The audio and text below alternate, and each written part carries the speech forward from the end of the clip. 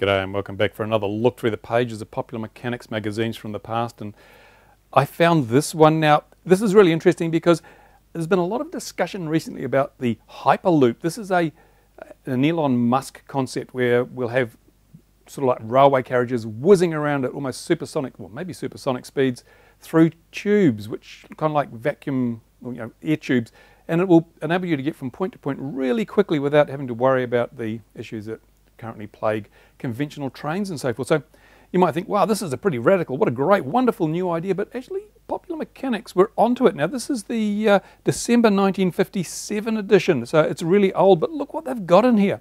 Who would have thought they would have been able to predict the future with such accuracy? And it says here, Honeywell engineer predicts that by AD 2000, cars will slip through a network of crash-proof pneumatic tubes. Look at that, the Tesla setup. Look, that's the Hyperloop, isn't it? It's pretty much the same thing. Vehicles traveling through tubes. Fantastic. Now, this was a Honeywell engineer apparently, so it was Honeywell who were onto the plot. They got it really early. So there's nothing new under the sun. Mr. Elon Musk has not really come up with new ideas. He's just looked at old ideas and sort of how they can produce these in the 20th century. And it's not just Hyperloop. I found another article in an old edition of Popular Mechanics. Let me just find it here. And this was these are all a bit old, so they're a bit frail. Let me take this out of the way. Let me show you this one. This is the February 1960 edition of Popular Mechanics. And in here, you're not going to believe it, but the Army's flying platform is Jeep of the Year. Now, I remember seeing this concept revisited just not so long ago when there were proposals that a sort of flying quadcopter or hexcopter would be the Army Jeep of the future, the flying Jeep. But look at this. This is 1960. This is how many years ago? What is it? 50, 53, 57 years ago. My goodness. And they had the idea then. And here it is and this is the Curtiss-Wright Corporation was developing this. So again, nothing new under the sun at all. And from the June 1955 Popular Mechanics, we've got the Hella flying platform. This was another wonderful piece of technology that came out of the USA in the 50s when so much money went into developing really crazy ideas. This was the flying platform. This was a duct with two contra-rotating propellers and a coanda lip, so it got most of its lift from this little lip around the side actually, and it was a fantastic device, but it just had a few shortcomings which meant it never really made it into service. So, but there's a crowd I think in Israel now making these, they call it the Hummingbird or something. If I can find some information, I will put it in the description of this video.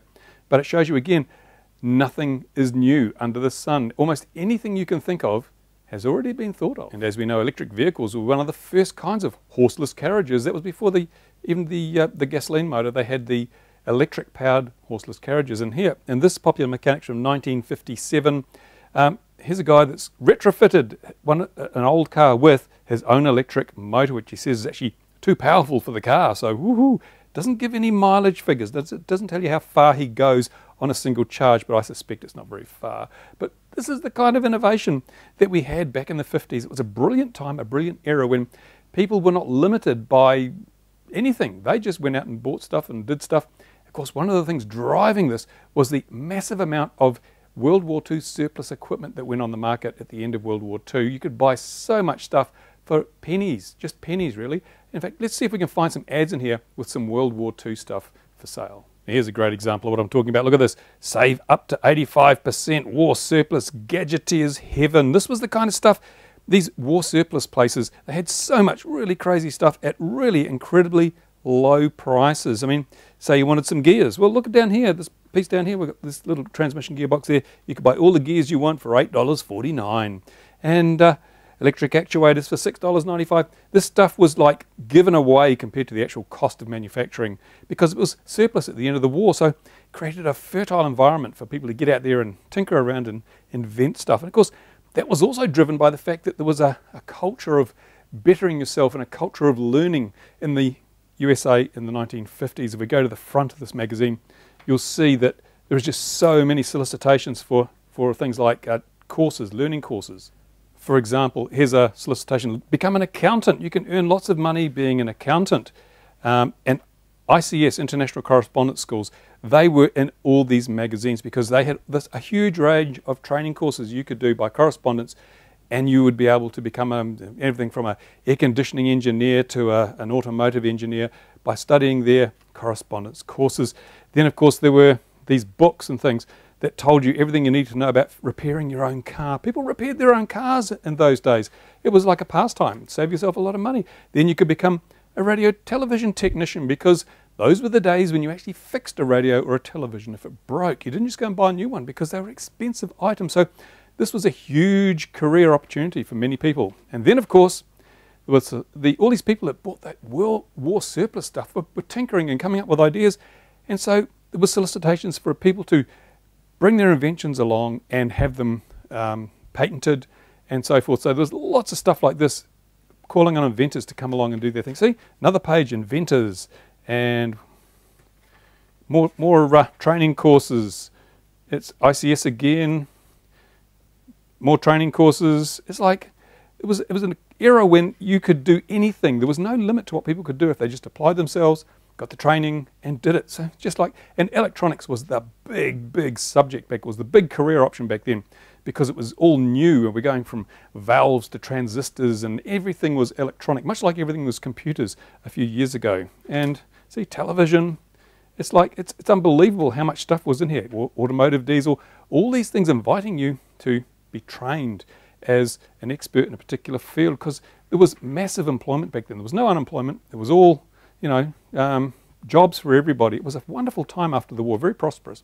So that's why these magazines are a wonderful insight into the culture and society of the world, you know, 50, 60 years ago. And I just love browsing through them and seeing what I can find. It's incredible.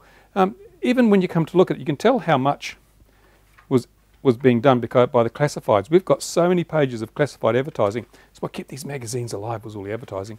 Look at this. These are people who are trying to sell stuff, trying to buy stuff, trying to, you know, obviously there's people out there in their own businesses doing a lot of work, and that's how it all worked.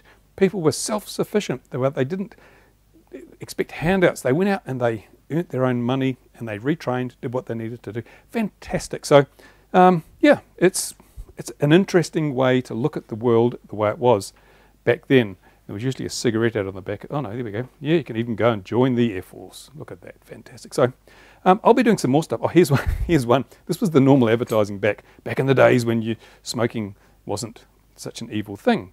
And you know, the world has changed. The world has changed. You can't. Not many people advertise tobacco anymore.